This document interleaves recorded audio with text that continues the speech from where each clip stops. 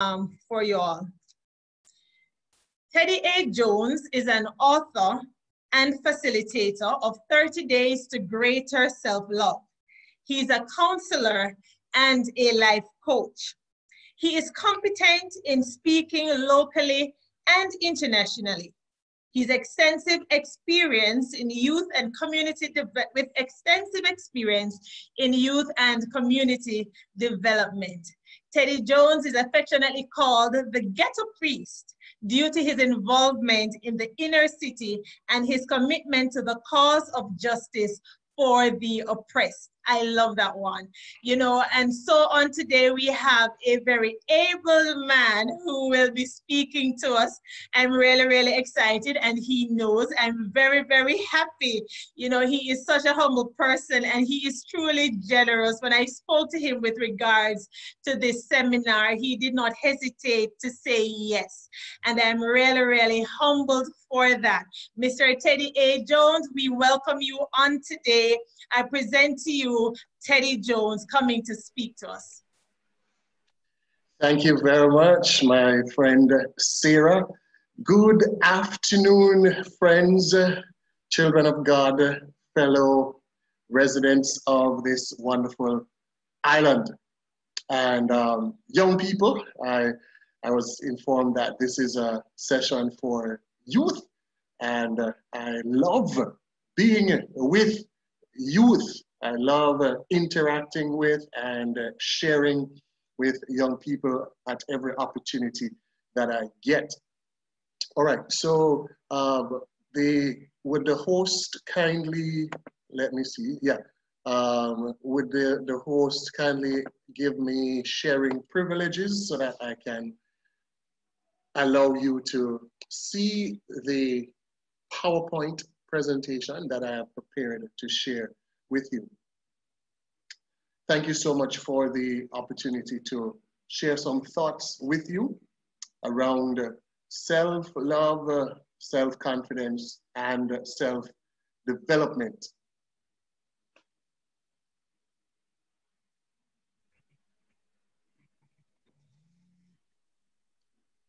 All right, great. Thank you so much. Thank you so much. So let me get this up for you.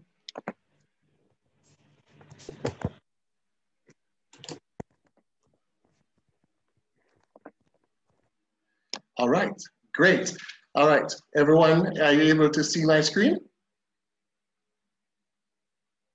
Yes, we are. Okay, great. Okay, so we're gonna jump right in, and I know that time has been allocated at the end for time of question and answer. So I'm gonna ask you to keep your device nearby so you can make some jottings, or you can do it the traditional way, good old pen and paper. Jot down your question if there's something you need further clarity on, or a thought based on what I shared that you would like to share with the rest of us towards the end. I will be inviting you to participate at a point as we get further on into the presentation. All right, so here we go. Self-love, self-development, self-confidence. And one of the main taglines that I use in my coaching practice is helping you become all that you can and should be. This is part of my personal sense and understanding of my life's purpose. And we're going to be mentioning life's purpose a little bit more in just a moment.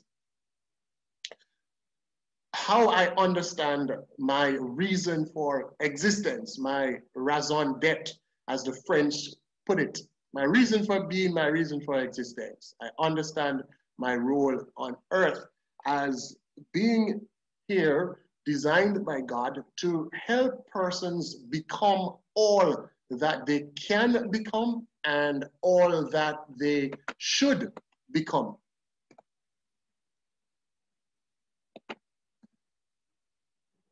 So let me ask you to ponder silently contemplate your response to these questions. You don't have to answer out loud just now.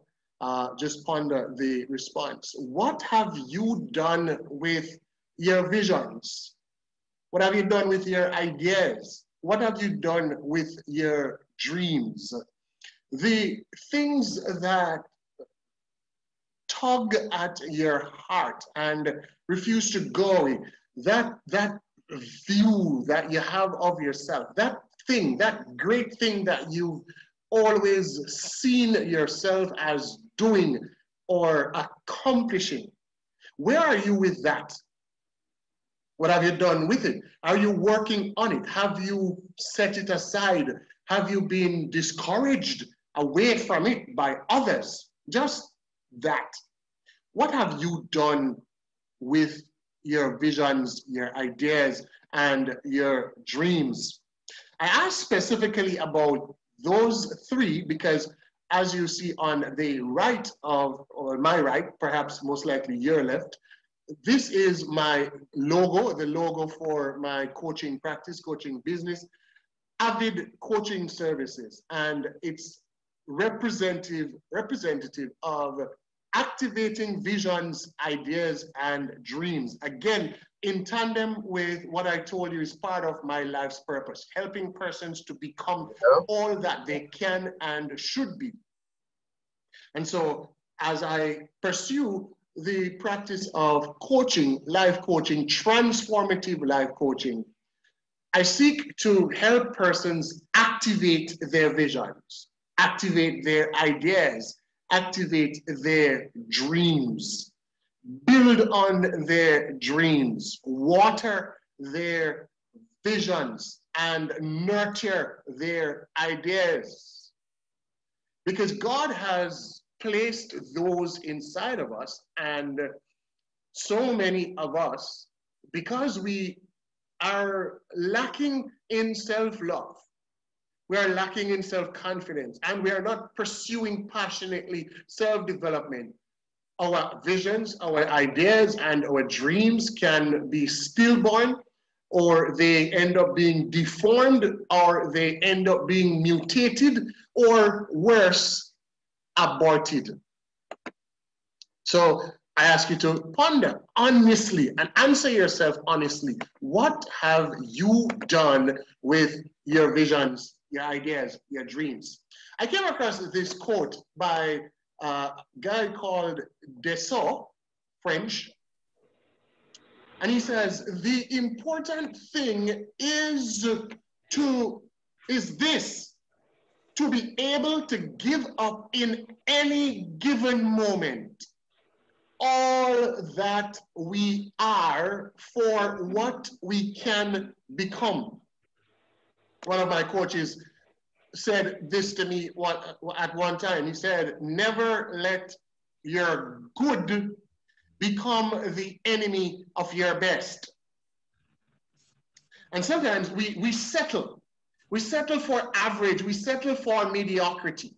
And so another one of my taglines is helping you to make the vertical leap from mediocrity to legacy. Helping you to make the vertical leap from mediocrity to legacy. Wherever you are relative to your visions, ideas, and dreams at this very moment, will you be willing to give up that, however good or great you may think it is? Will you be willing to give that up if you knew that giving that up will jettison you towards your best self? Or will you prefer to stick with the known, the comfortable, remain in your comfort zone and live a mediocre life? Or will you be prepared to give up in any given moment, as Dessau says, all that you are for what you can become? My friends, only you can answer that question. So we're talking about a bit about self-love, self-confidence, and self-development. Let's set the tone by offering you some working definitions as to what those terms mean, starting with self-love. The clip on the screen, I think, is a beautiful picture of someone opening up so that the core of their being, the core of their best self becomes visible to the world. I could look at that all day if I had the time. Self-love. By self-love, we are referring to the desire to give our well-being a level of importance and respect. For if you love yourself, you have regard for yourself. It is about treating yourself well as you would treat anyone that you love. Giving yourself due importance, due respect, due regard, and treating yourself just as well as you would treat anyone that you love. It may sound simplistic and obvious. It is to think of yourself as being worthy of the same kind of excellent treatment that you would accord anyone that you love. To say the same thing a little bit differently.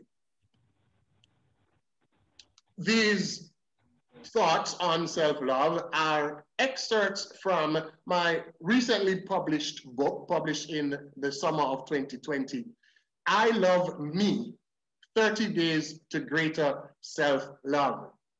These perspectives on self-love are in that book, and that book sells for $2,500. It's an ebook, but I'll tell you a little more about that as we get to the end.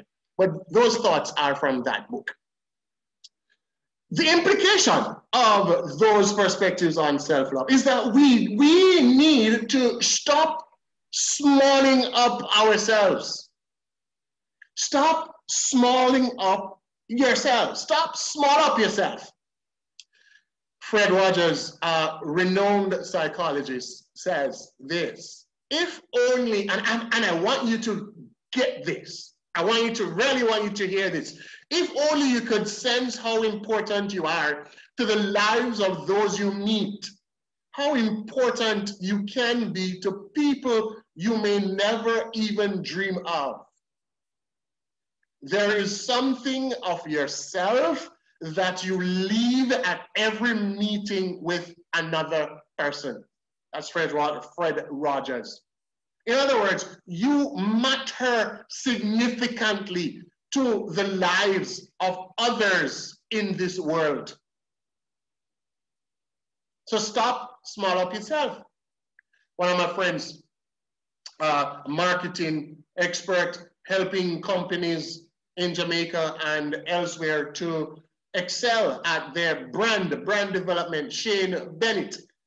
Every now and then, whenever I have presentations, I do a quick browse through on social media to see what persons are saying that catches my eye in relation to the content of the presentation. And Shane's is one of them. There's another that I'll share with you later. And Shane said this on Twitter today: one huge thing I've learned in these 30 years, stop underestimating yourself and your value. You are much more powerful than you think, period. It aligns with what Fred Rogers says, and it aligns with the perspective I shared on self-love. Stop small up yourself. The opposite of self-love, which is actually quite prevalent, perhaps more prevalent than we may want to think, of course, is self-hate. In my book, 30 Days to Greater Self-Love, I Love Me, 30 Days to Greater Self-Love, I reveal, I confess by describing myself as a former self-hater, as a healed self-hater. I share my story, my pain of my father wound and how that led to self-hatred. And I share how while I was writing the manuscript, my son saw it, and he's 6 and he's an avid reader, and he read it came over my shoulder while I was typing at the laptop. And he said, "Daddy, what is self-hate?" "So Daddy, you mean you used to hate yourself?" And so I had to explain to him in a shorter version what that was about. Here are some manifestations of self-hate. It is also often referred to as self-loathing, the self-hate or self-loathing. The engagement in self-destructive behavior, whatever, that's a very broad category, inclusive of but not restricted to wrist cutting. In recent times, I have lost count of how many young ladies that I have observed, just and not persons I know, just in casual contact, as in we happen to be in the same store, we happen to be in the same public space, and I'm a very observant person. It's part of my training and my profession. And I notice the number of them that are cutters. The marks are there. Multiple cuts on the wrist. It is a way in which persons express deep dislike for themselves. So they cut just enough, just deep enough for the blood to spring out, but not deep enough for them to have to be rushed to the ER. The wrist cutting, overeating, reckless driving, routinely reckless driving, almost as if they are seeking out an accident. How about this one? Overspending. And we are in another of the silly seasons of the year, where it's a mad rush, a mad frenzy on the roads, a mad frenzy at the malls, and those who express their self-hate through overspending will go to sea over the next couple of days. And then there is substance abuse, legal drugs and illegal drugs. Just a few of the manifestations of self-hate. In sharing the perspective of self-love, I mentioned the idea of almost giving yourself permission to love yourself, to treat yourself well, in the same way that you would treat others. The truth is, we are almost in a kind of matrix, if you're old enough to remember the Matrix trilogy with Keanu Reeves. Very, very interesting movie from a philosophical, of course, lots of good action and so on, but I tend to watch movies in a very deep way. So lots of philosophical and theological fodder things to chew on. But the society in which we live tries to force us into a mold and dictate to us how we should see ourselves, how we should treat ourselves, how we should think of ourselves. So it's like the Matrix. For the truth is, most of us have been conditioned to believe that we should put ourselves last. If you think about it long enough, you'll perhaps agree with me. We have been conditioned to believe that we don't deserve the best. At an emotional level, most of the times, the society places us in a kind of position where we don't believe that we deserve to give ourselves the best. Sometimes almost to the extent that you almost feel bad if you put yourself first, or if you think about yourself first. If you say no, for example, to someone's invitation or someone asking you to do something so that you could just get some me time. You're almost made to feel bad that you said no. Hear me, friends. You have to live with yourself every minute of the day. Like, duh. You have to live with yourself every minute of the day. You can't escape yourself. So you might as well enjoy your own company. You might as well get to love your own skin. You might as well get and begin to love yourself more. Those are the quotes I pulled from social media today. My friend Avril Scarlett out of Florida, one of my former students at the Jamaica Theological Seminary and a recently published author. She wrote a powerful book about purpose. Avril said today on Facebook, the struggle with identity is not often ignorance of self, but tension between selves. The one you know you are and the one you are expected to be. Remember, talking about the society's forces upon us like a matrix. If people cannot accept the real you, then they may not be people you need in your life. Don't frustrate yourself trying to be what you are not. The more time you give to your real self, is the more that self grows and improves. Self-development, dedicate the time you spend trying to please others to you.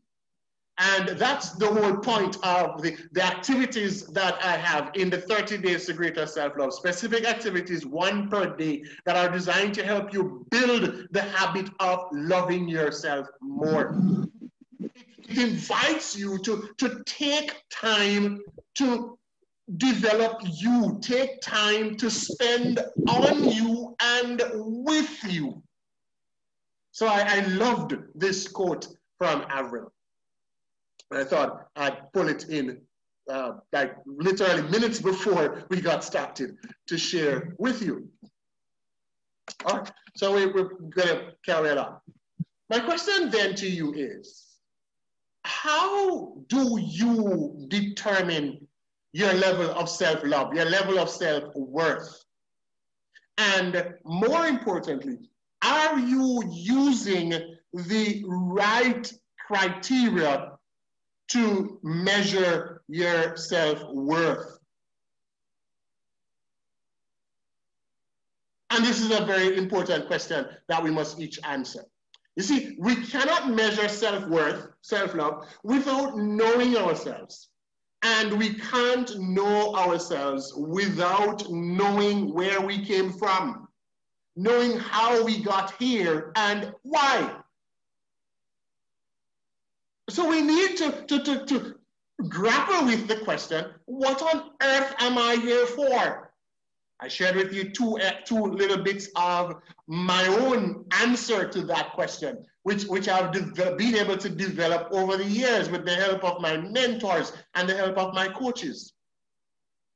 What are you living for? What is the point of life? And I'm sure you're familiar with the quest of King Solomon, the biblical King Solomon, documented very well in the book of Ecclesiastes, to discover the answers to these very questions, the meaning of life. What is the whole point of life? Is it about growing up and going to school and getting an education so that you can get a job, so you can buy a house, and then you buy a car, and then you maybe get married, and then you lie down and die? Is that it? Is that all there is to life? Or is there something more, something bigger, something grander that we are here about and that life is really about? And I submit to you that there absolutely is, and that is defined by the word purpose. The one who purposed us to be on earth and established earth carefully, creatively, innovatively, and delicately, intuitively, so that the Earth, for example, the planet Earth is located at precisely the exact position relative to the sun to sustain life.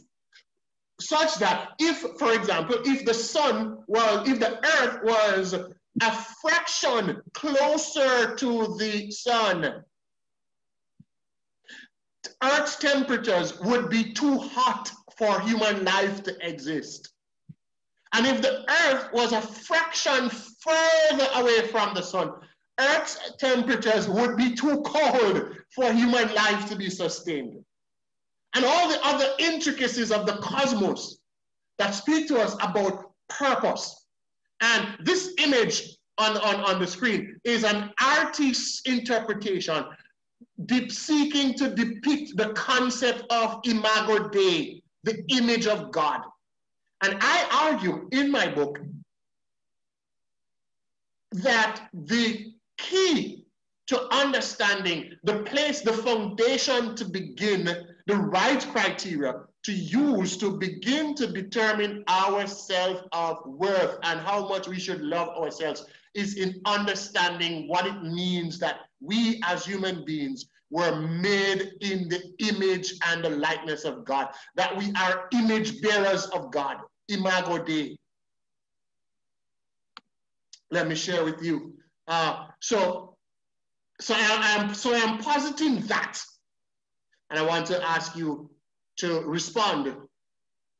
So you can, if you can, if it is not going to be disruptive, you can just unmute your mics for a little bit, just for this screen. The survey says, what do you think? And I'd like to hear a response, a yes or a no from you.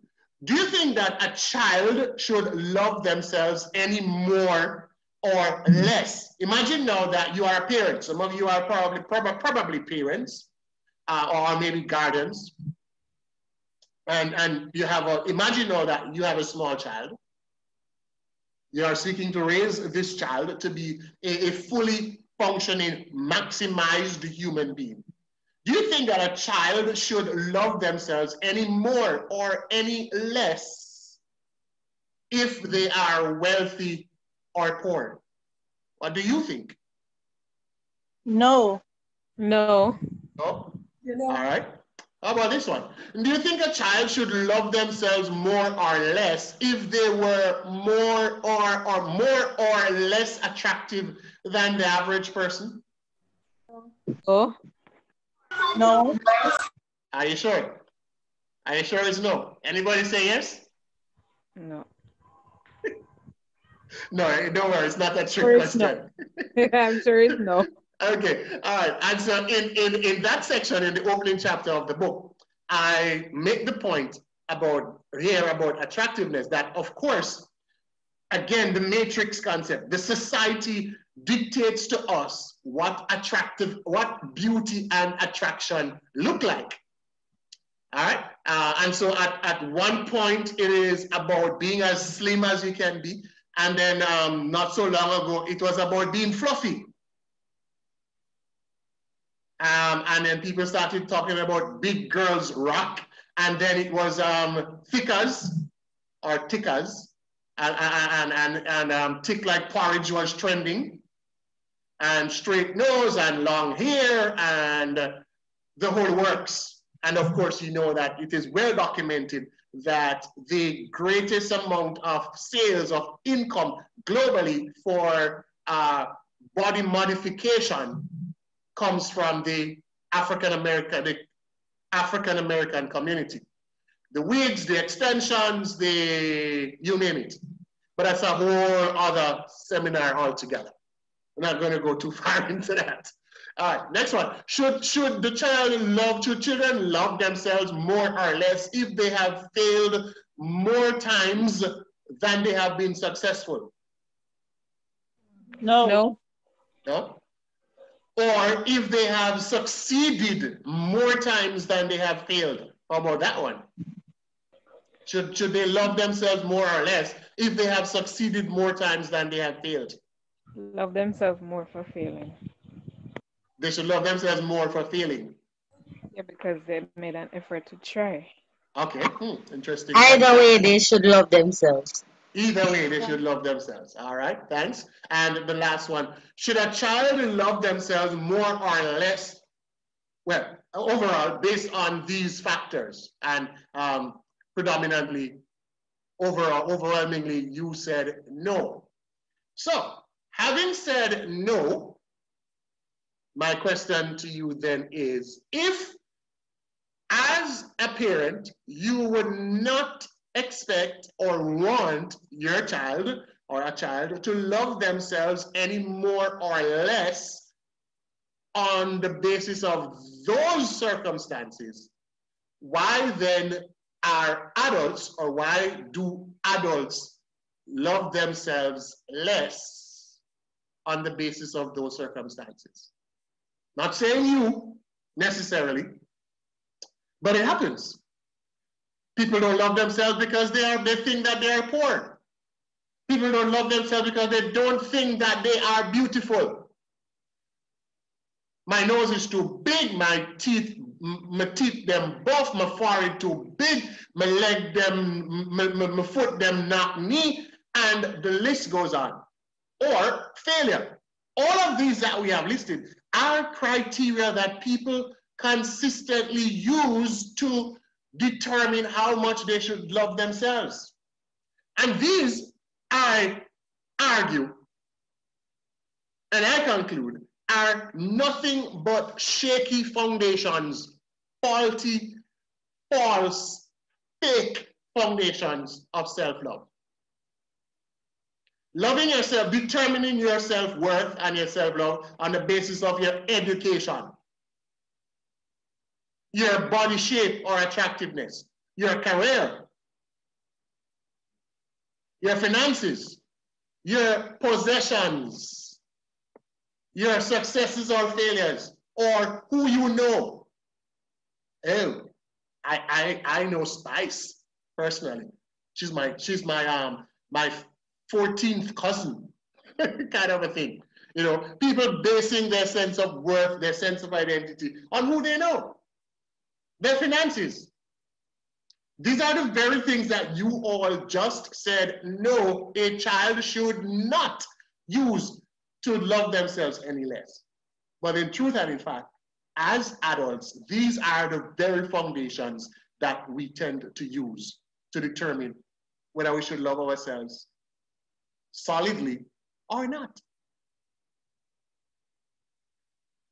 Comparing ourselves putting down ourselves on the basis of how many subjects we passed, putting down ourselves on the basis of the kind of job that we do, and putting down others, not just ourselves, but putting down others.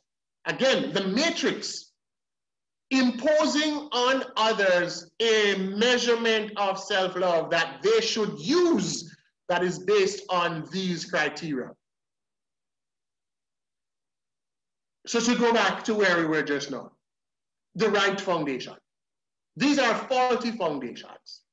The right foundation is the image of God. This is the place where we must begin to understand who we are, and having such an understanding of who we are, made in the image and the likeness of God, sets the tone and sets the foundation for us to have a healthy sense of our worth.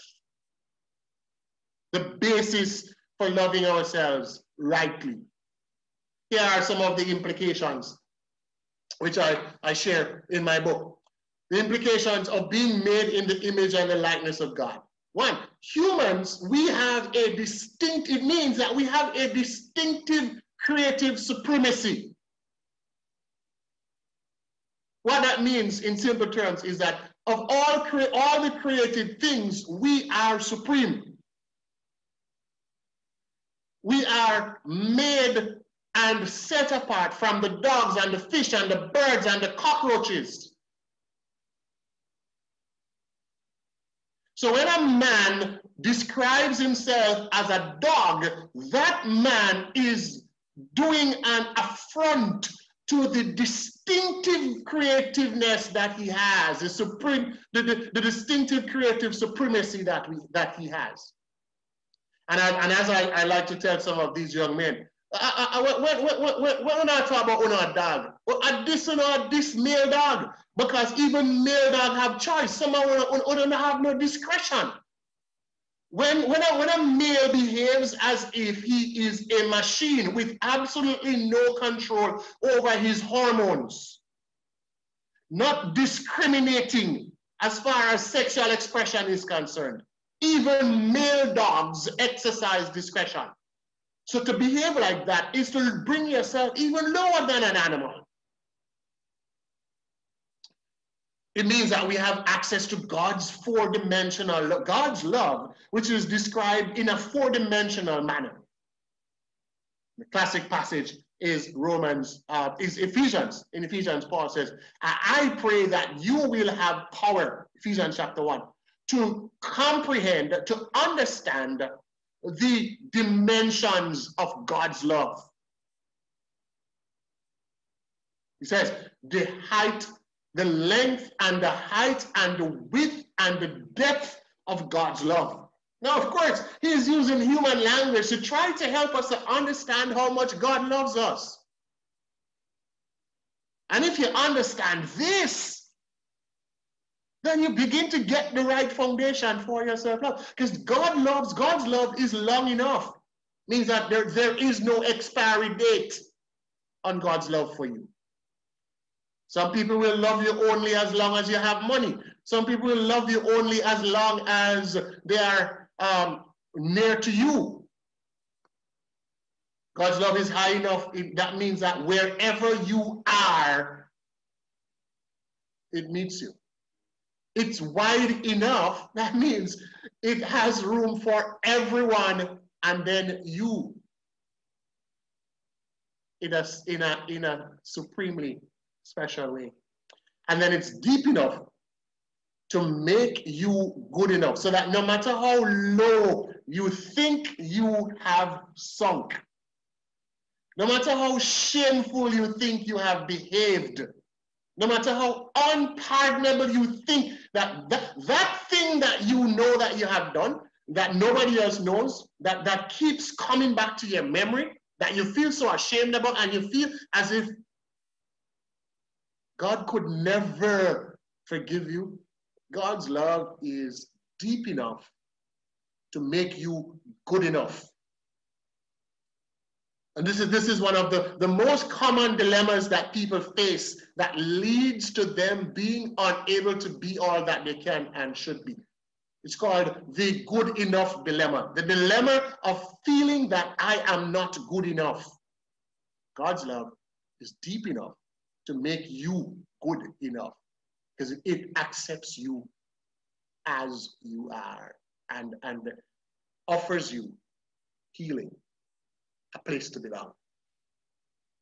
And a couple others, there are others that I share in the book. Number 3, being made in the image of God, it means that you are the object of God's ultimate expression of love. You see the cross over there? That was God's ultimate expression of love for us when Christ died on the cross. And guess what? That was about you. In a general sense for all of humanity, but in a very specific sense for you as an individual. That was about you. And then it remains unchangeable. Unlike human beings, where their love for us is so conditional. Again, in Romans chapter 8, Paul argues that there is absolutely nothing that can separate us from the love of God. So I want you to hear me and hear me very well. There is nothing you can ever do that could make God love you any more than he already does or any less. And in my story, I share that was what gave me deliverance from my self-hatred and how that was holding me back from being all that God wanted me to be. When I came to understand all of these things about God's love. So I come to you in this very moment Remember at the beginning, that quote from Deso, which said that ask whether you would be prepared in any given moment to give up all that you are, so that if it meant that you could be all that you could be, your greater self, your best self, I want you to realize that right now, not yesterday, not tomorrow, not the next 5 minutes, not the next minute even, right now is all you have. We live only in the now, because now is all we have. How long is now, you ask? Now is a period of time between 0 and 6 seconds long in length, which is the time that it takes for the brain to receive a perceptory signal, a sensory signal, to receive that signal, process that signal, and give instructions to the body. So you're hearing my voice as I speak. Your brain is doing all of that in less than 6 seconds. It is detecting the sound and it is converting that sound into words with meaning that you can understand, and it is giving instructions to you, some that you aren't even conscious of. Some of you, your brain is telling you, oh, don't worry about that guy talking stuff. Some of you, your brain is telling you, you need to listen. Some of you, your brain is telling you, yeah, that makes sense. Your brain is processing, and all of that is happening in the now. After 6 seconds, that becomes the past, and a new now begins. That's why the things that you do, the decisions that you make in the now are always going to be the most important. What you do in the now. But it will require you to move yourself out of the unconscious realm into the conscious realm, making conscious decisions, taking conscious steps towards your self-development, because that is going to involve the totality of your mind and your body, your whole self. What do we mean by self-development? It is the process of, you see it there? Consciously improving oneself in various aspects of life. It is a conscious pursuit of personal growth. If you have a child and that child does not show evidence of growth, then you should be worried. But the truth is, many of us are growing physically, but we are not growing cognitively. We are not growing emotionally. For those of us who are disciples of Jesus, we may not be growing spiritually either. No, that should concern you. Because if a parent has a child that is not growing, that parent is going to be concerned. If a farmer plants crops and they are not showing signs of growth, the farmer is going to be concerned. But because we dwell so much in the unconscious, we aren't growing and we don't even realize it. So we don't take steps to better ourselves, such as by learning new skills, competencies, knowledge, or overcoming bad habits. We become comfortable and complacent with and about our bad habits. So what have you done with all the extra time that you now have on your hands because of the pandemic? Most persons have wasted it, complaining bitterly, rather than using some of that time to engage in self-development. You know what I did with my time? I wrote and published at least 5 books in 2020. I launched and ran the campaign 30 Days to Greater Self-Love, the Masterclass series. I completed so far 3 different new certifications. One with Google, I completed my life coaching certification. I just completed with the Jamaica Stock Exchange, the securities certificate. And today, at the end of this presentation, I'm going to be going into class for the one that I'm currently doing. Why? Because I believe that I must use my time wisely to develop myself so that what? So that I can be all that I can and should be. So I'm not talking to you about fluff and theory. I'm talking to you about what I do. Because I can't coach persons to do what I myself am not prepared to do.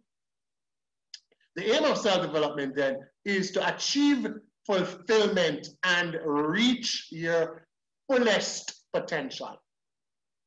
I believe that we do a great disservice to ourselves and to humanity when we fail to develop ourselves to reach our full potential.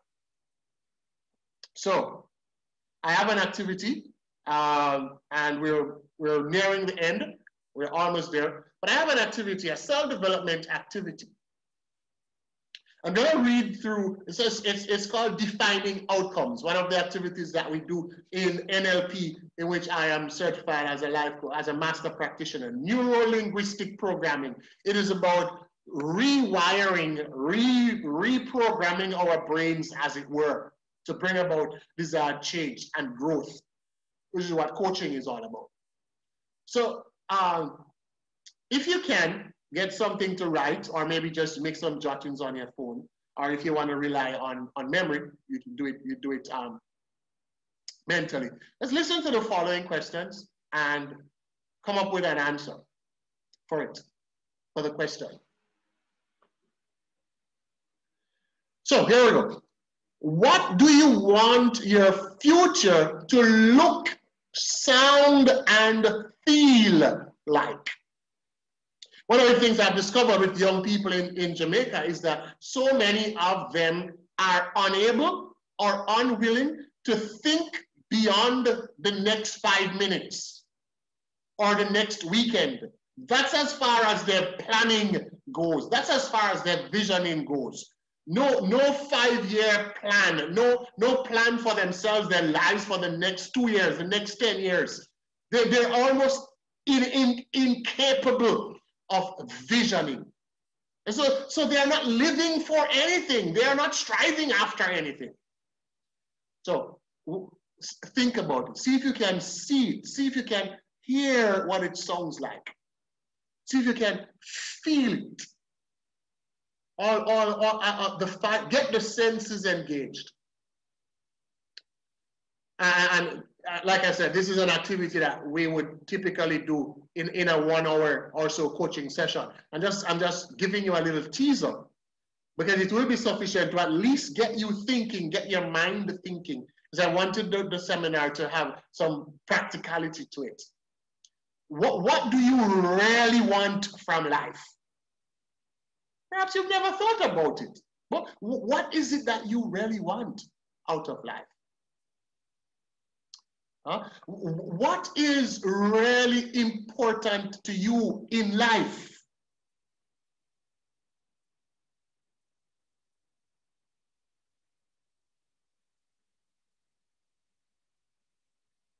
Coming at it again. What do you want to do or achieve in life? Some of them may sound like they are asking the same thing, but they're actually not. But of course, your answer for each of them may actually be identical, and that's okay. What is a realistic target for the next 3 months and 6 months in relation to your answer to the previous questions? This is from the Priority Academy, the academy where I did my life coaching training and certification. Defining outcomes.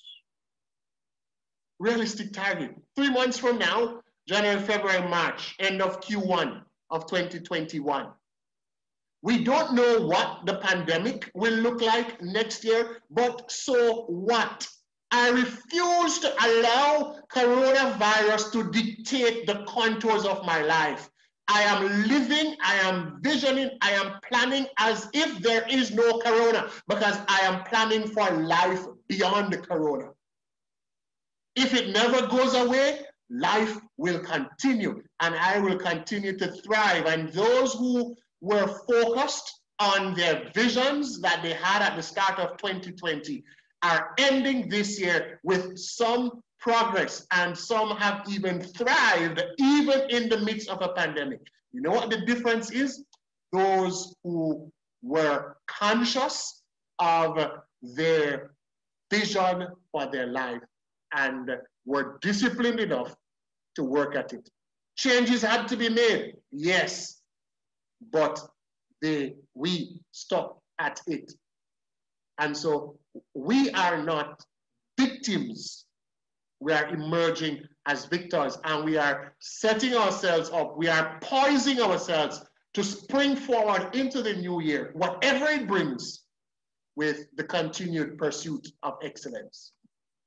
That's what I'd love for you to develop for yourself. All right? So some further core questions just to get you really thinking about your life and where you are and where you need to go on this journey of self-love and self-confidence and self-development. Core questions. What have you been stopping yourself from doing or achieving? Yeah, you, not your neighbor, not the person who you think I try to salt you up, you. Not the devil, you. We love blame the devil too much for things we him not even know about. When we very often are our own worst enemies. What have you been stopping yourself from doing or achieving? And when was the last time you stopped yourself? What were you thinking at the time? What did you tell yourself about the situation? Yeah, I know I'm going fast because you know I want us to get to the end. I'm just giving you a little exposure. Something will stick, right? And one of the things I offer is a complimentary that's free 30 to 45 minutes call. It's called a self-discovery call. And you are most welcome to go to my website, I'll share that with you at the end, and set up a booking for us to have a call, a one-on-one Zoom call, where I help you to work through some of these just as an initial conversation to help you to begin to see where you might be able to benefit from coaching and how that can proceed. All right? What reasons did you give yourself or others for not following through?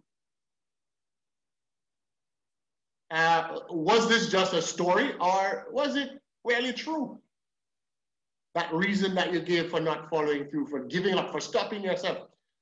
What's the story behind all of this? What's really going on here? What's going on with you? Why have you been stopping yourself? All right? So what's the true story here? Core questions for you to reflect as far as, remember back to our first screen, what have you done with your visions, ideas, and dreams? The core questions relate to that. All right, I'm gonna skip over this one and share this one with you. Again, directly from the book. There are 31 specific activities, one per day in the group. I'm just gonna share 7. I'm gonna make aspects of the segments of the presentation available to you through Ms. Sarah. So especially this, because I want you to have that. And if you are serious, here are 7 concrete things you can do. Decide on a week when you will start the Monday and go up to the following Sunday. 7 habits to greater self-love. Day 1, accept all the compliments that come your way. Day 2, start reading a book on the topic of self-love. And day 3, create and use affirmations. Powerful, powerful. And I challenge you to write them down and carry them with you on a flashcard and post them on your refrigerator, post them on your bedroom door, places that you will see them and you speak them, affirmation. You develop the affirmations. Don't pull anything from the internet, make them yours. Day 4, do something you've always wanted to do. Day 5, admire your body. Do you know that there are some people who cannot stand in front of a mirror? They will not do it because they believe they have convinced themselves, or maybe they have allowed others to convince them that their body is misshapen and ugly. So they will not go in front of a mirror. Now, I'm suggesting that you go to the other extreme now and become a narcissist. Right? But day 5, admire your body. Day 6, eat nutritiously. Again, if you love yourself, if you truly love yourself, you will begin to pay attention to what you eat and how you eat. Too many of our Caribbean people are dying from lifestyle diseases. And increasingly young persons have hypertension, diabetes, and all manner of cancers. And I strongly believe that that has a lot to do, the cancers in particular, have a lot to do with our diet. So day 6, eat nutritiously. And day 7, send yourself a love letter. Sit down, write yourself a love letter and send it to yourself as an email or mail it to yourself at the post office. Like if you really want to go all out, you want to go hard with it. All right? So this is just 7 of the 31 specific activities that I share in the book that are designed to help you to develop. And these work. They absolutely work. All right, so I'm just sharing 7 with you. All right, so that's it. I'm done. I'm going to show you what the cover of the it's a trilogy set, but it's available. You can get the book standalone, or like I said, these are ebooks. Not doing any print copies for now. And then there's the daily tracker, a nice little tracker as part of helping you to hold yourself accountable to each day's activity. And then there is the worksheet that is designed to help you to work through some of in more detail for your personal reflection and times of solitude and so on, as you work through each of the day's activities. The total set of the 3 is $5,000. The book by itself, just the book standalone, is $2,500. You know, perhaps if you, we probably can work out a nice discount just for your group. We can probably talk about that. I'll discuss that with Sarah and other leaders. So there's that, and here are some of the others. I told you that I completed a number of others in 2020. Let's Major in the Minors. This was my first book. This one is available in print, and it's on Amazon and Barnes and Noble, etc. Based on the 5 books in the Bible that have just 1 chapter. There is that one, I Love Me, 30 Days to Greater Self-Love. Becoming a Magnetic Speaker, and then boosting that confidence, improving your strength to achieve your goals. Then the 2 most recent ones, Emotional Intelligence and 51 Ways to Overcome Shyness. There are 2 others, Mentoring 101, all about how to be a mentor, how to start mentoring. And 3 actually, The Power of Resilience. How do you bounce back from setbacks and difficult situations?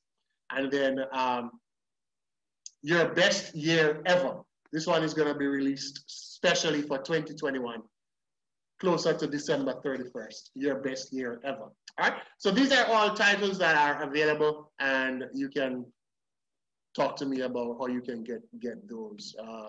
Let's see through those. So that's my website, www.teddyajones.com. And to book your complimentary call, discovery call, you would click on coaching when you go on the website, www.teddyajones.com. And we're going to go to the questions and comments. So I'm just going to keep this on screen so you can jot them down, how to connect with me. I did forget to include my number.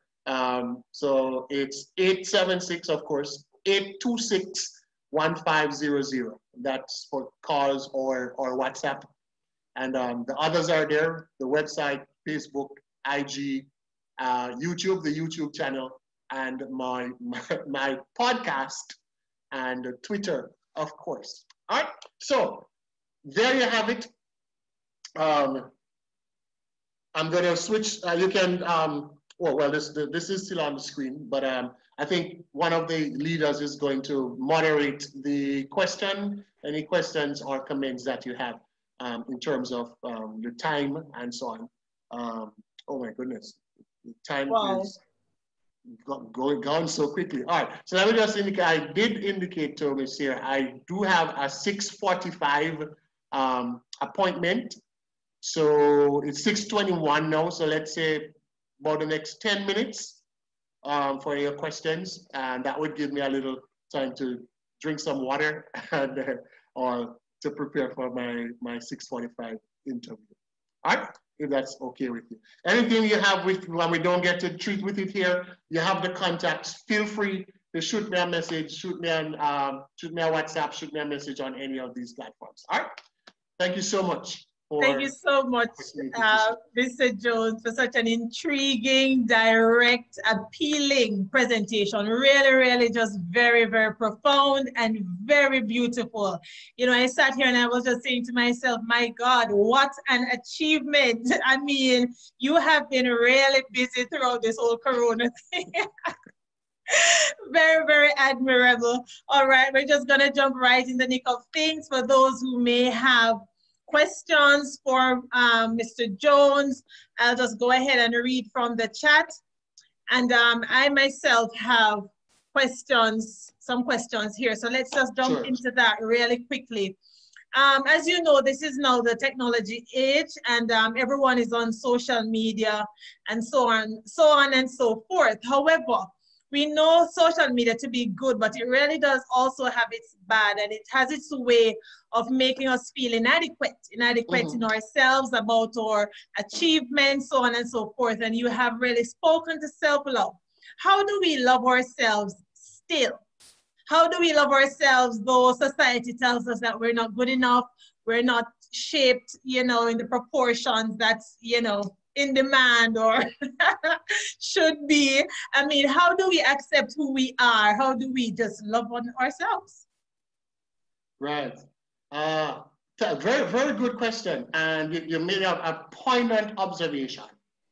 There is a seriously growing concern and trend for one, cyberbullying, for example.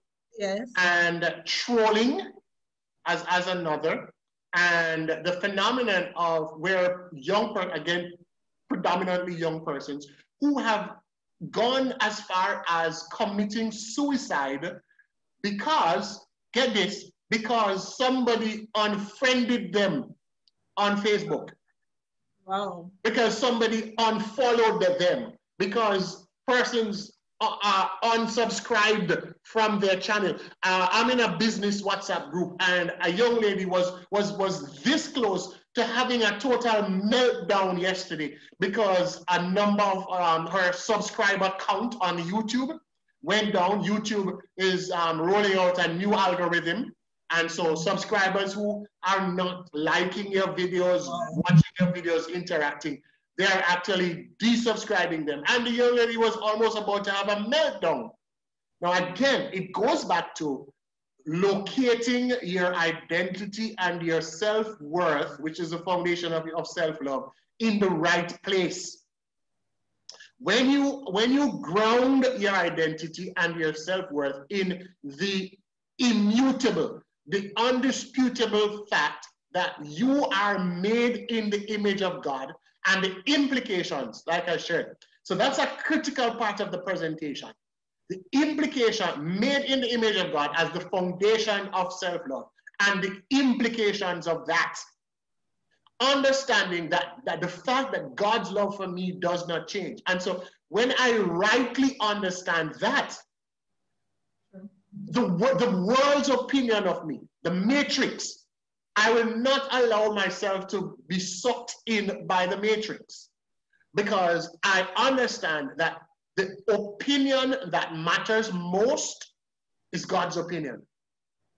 That God made me, and God made me as he wanted to make me for his purpose.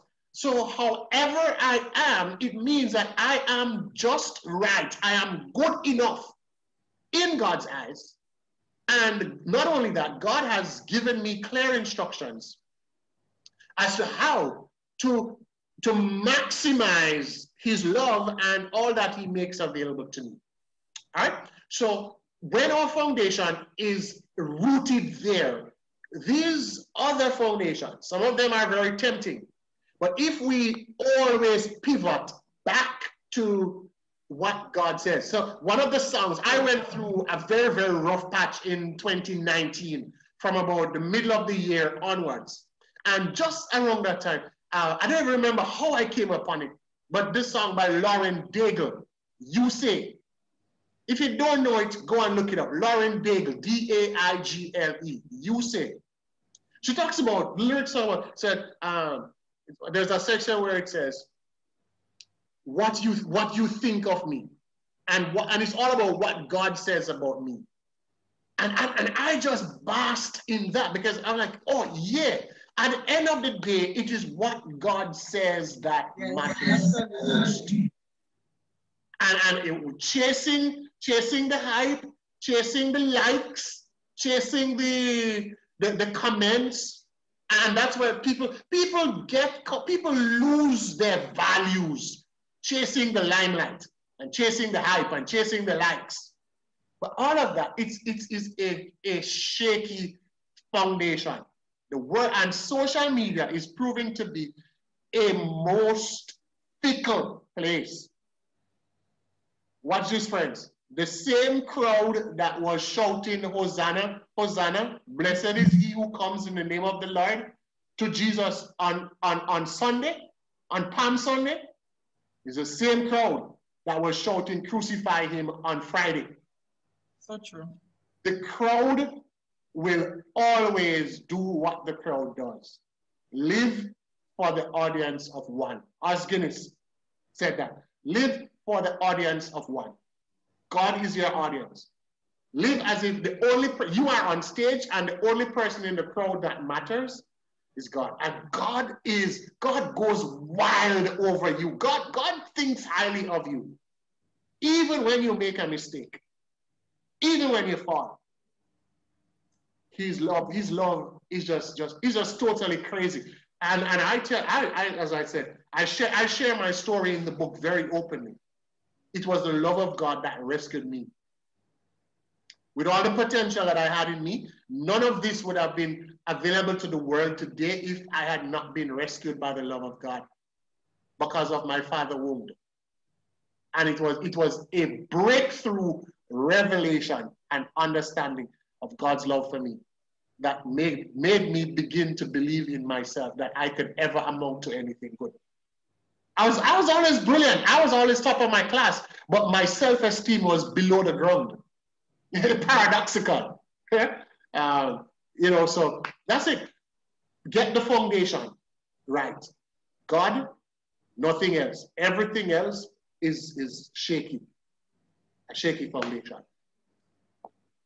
Excellent response. I love that. So I was coming to it's really, I sat here and I heard you speak to the song You Say, and I smiled because we had played it prior to you joining us on this Oh, afternoon, oh my goodness. yes, I thought it to be a very fitting song, There you song for go. the You occasion. see, And it's I also did a not song that know. I did not know. So I that's God know, right I there. know. You That's were not confirmation. on the platform. And it's also a Yes. song that I really do love. So, you know, I was Yes. deliberate in playing it this afternoon. So when I heard you Good. speaking to it, Good. I Good. really just smiled. I was coming to another question because you had spoken with regards to a situation that you had encountered, you know, maybe in your younger years, having to do with your dad, and that hurt. And I was coming to the question to ask, what would you say to someone else who is struggling with loving themselves because of what they have experienced or have been exposed to or have been through? What would you say to them? I know there are persons here who may be listening to you and asking themselves, but how? Where do I begin? How do I just change the way I feel about myself? What approach do they take? How do we go forward? All right, great. So again,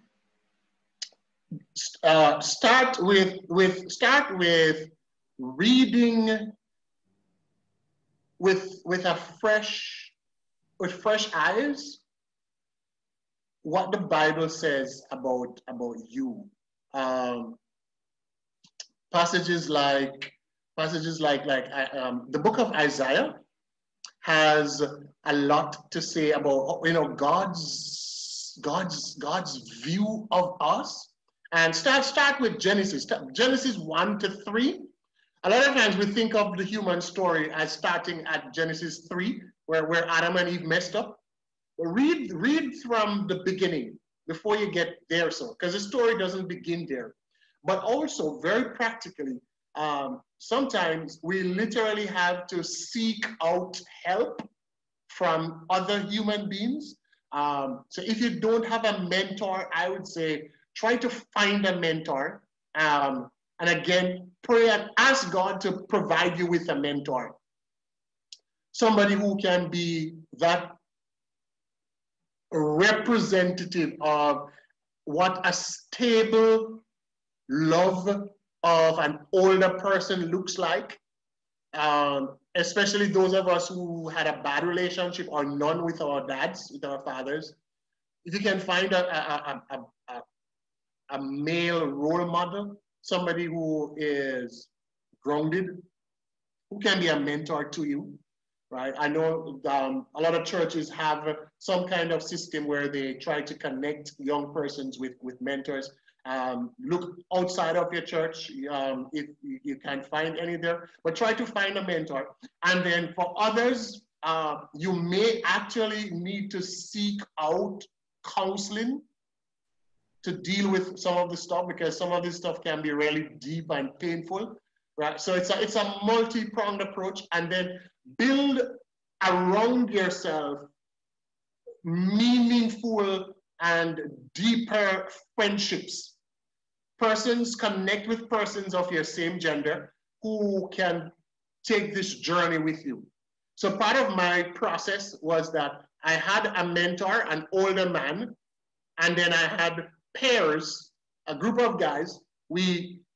From high school, I had a group, we journeyed through college together. And then when I came to tertiary, I had a new group, and we are still together to this very day. We share with each other very, very deeply beyond the surface. I'm not talking about this whole thing about my BFF and it's very superficial stuff. People that you take selfies with and people that you snap and TikTok with. We're not talking about that. Talking about people who understand you and people who are like-minded, people who are going somewhere, people who have a sense of the seriousness of life. Not people who just want to joke out life and it's all about taking selfies and snaps. No, you don't need those kinds of people in your life. You need people who are serious, people who you can share your struggles with, people who can be confidential, people who will, the Bible said, Proverbs talks about iron sharpening iron, people who can help you to overcome. And again, that's part of how my process and my journey was. And I have a group of guys around me like that who play that role to this very day. And we are tighter than tight because we know that we feed off of each other's energy. when we are low, when we are high. We know each other's deep, dark secrets and our struggles.